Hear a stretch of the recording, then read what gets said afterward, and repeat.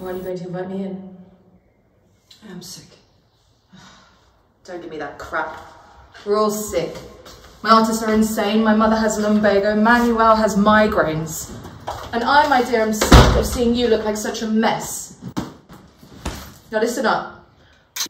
4 days of feeling sorry for yourself is all you get. So when I called from the airport and Laura told me that you were still at home sick, I said to myself, go put yourself in a cab and get over there. I don't need a nurse. No, you need a hairdresser. Just you. Don't shut me out. I'm the only one you've got right now. Thanks for the reminder. I really needed that. And here's another reminder. You do not have AIDS, do you hear me? You do not have AIDS. I hate that word, it's ugly. Not a word, it's an acronym. AIDS. Shut up!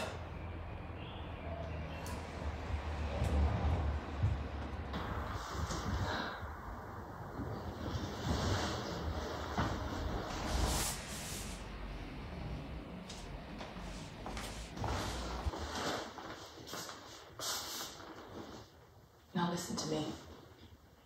You've been exposed to the virus, that's it. Some HIV positive people may never end up getting AIDS. I don't know that. Who does? But I'm a firm believer in the power of positive thinking, my dear. It certainly helped me a lot.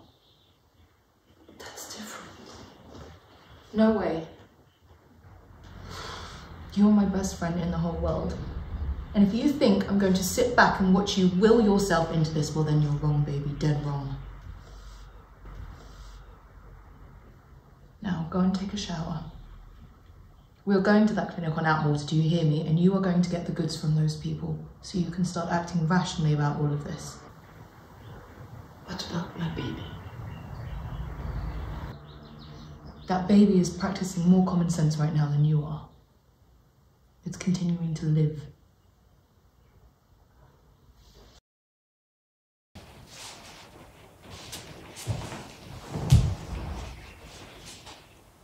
This isn't like you.